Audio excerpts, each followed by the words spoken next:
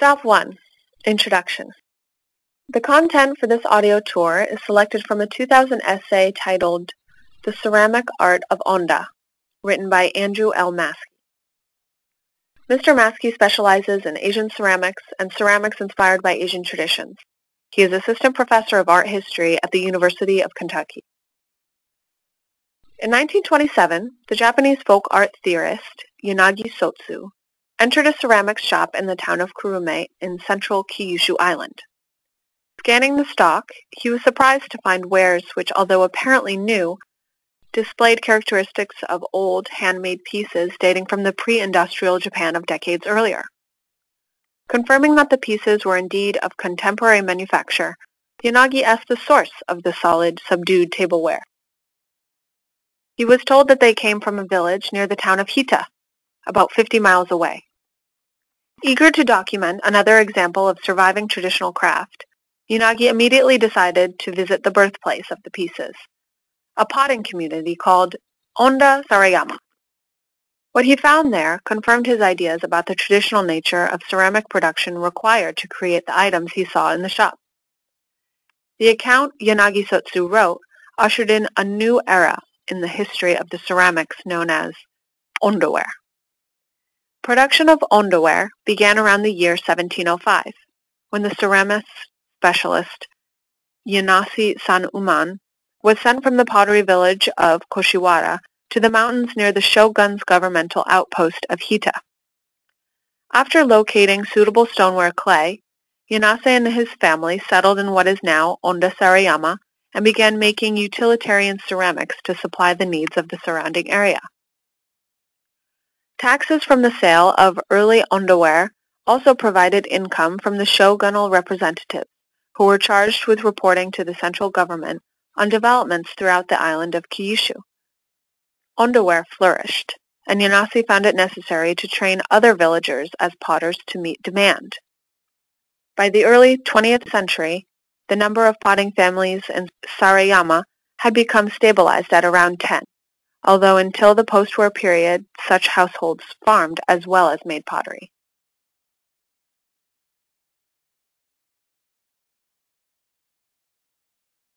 Stop 2. Sake bottle. ON 1110. Little is known about the character of Ondaware during its first century of production. It is thought that the Sarayama kilns made items common at other utilitarian stoneware workshops, such as sake bottles, jars of various shapes and sizes, and perhaps the mortar bowls with serrated interiors known as suribachi. Production of tableware, like plates and dishes, is less certain, since areas throughout Kyushu and elsewhere generally used Arita porcelain for food service. In keeping with their humble utilitarian function, Onda ceramics did not feature identifying kiln marks until well into the 20th century. Adding to the problem of identification is the fact that it is extremely difficult to distinguish between early Ondawares and their cousins created at nearby Koshiwara.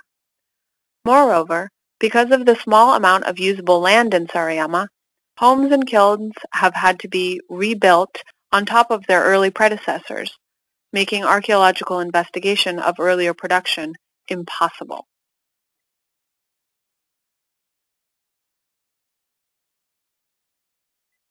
Stop 3. Large bowl with tobikana and hakame. ON 728. The use of white clay slip as a surface coating for a pot came to Japan from Korea at the end of the 16th century. Clay slip decoration continues to be used at Onda and is usually applied by dipping, brushing, or daubing.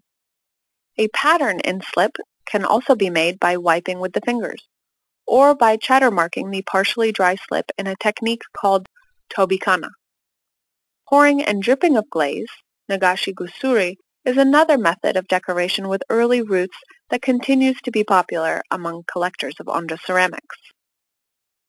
Since the time of Yanagi's visit, the 10 potting families of Onda Sarayama have staunchly preserved most of the aspects of their ceramic production that so impressed him. Because of the limited space in the mountain hamlet, and as well as the scarcity of natural materials, only one son per potting household is allowed to carry on the tradition, and no potters are allowed to move in from elsewhere. Clay is still dug from the traditional source near the village and is crushed by the water-powered pounders that were common in Kyushu pottery villages 100 years ago. Onda is the only place in Japan that they have remained in constant use. Glazes are made from readily available raw materials, while decorative techniques continue to be limited to those in use at the time of Yanagi's visit. Shapes are generally functional in nature, although the largest pieces, jars and chargers, are now used almost exclusively as objects for display. Pieces are fired in wood-burning Noborigama climbing kilns, descended from those introduced by Korean potters in the late 16th century. The sole 20th century innovation has been the introduction of the electrically powered potter's wheel, now used by most of the craftsmen.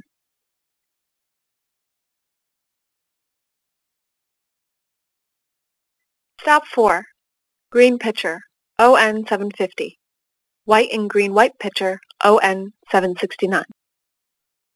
Further affirmation of the value of Onda production came in 1954, when the famous English potter Bernard Leach visited Sarayama, spending 20 days there learning traditional flip techniques from the potters and in turn teaching them his own technique of pulling handles for pitchers.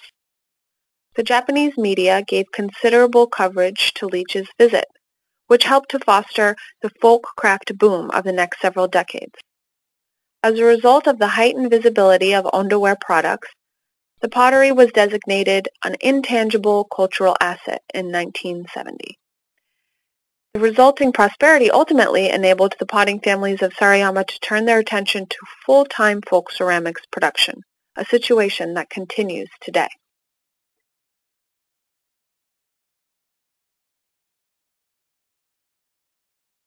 Stop 5. Large lidded jar, ON 855. Do virtually all Onda ceramics made today fall within firmly established boundaries of shape, glaze, and decoration? Undoubtedly, yes. Within those parameters, however, there is endless room for creativity. Splashed glazing, for example, is infinitely variable and allows the craftsman to vividly express both his own energy and the energy inherent in the materials and techniques he uses directly on the surface of the pot. Moreover, both the topikana chattering technique and the brushed slip hakame decoration can be applied very regularly or in a much freer manner, communicating either great control and concentration or carefree abandonment to chance.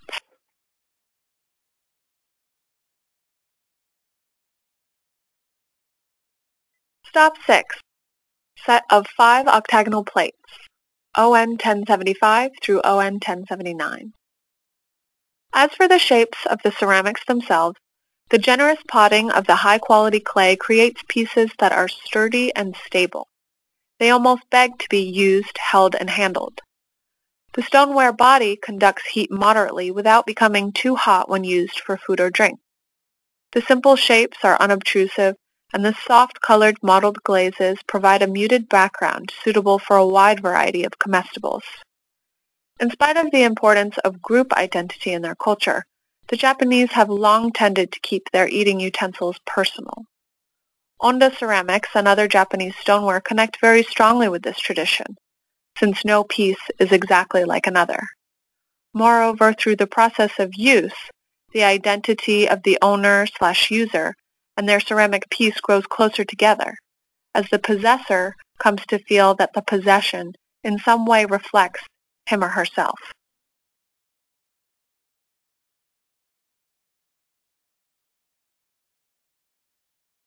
Stop 7. Large plate with tobikana, ON 783. In a sense, Onda Sarayama is a place caught in a time slip. The potters there have made remarkably few concessions to modernization. The small size and isolation of the village have enabled the elders to control the course of production for decades. Had Sarayama gone undiscovered by Yanagi, the production of Ondaware might well have died out, or at least changed considerably.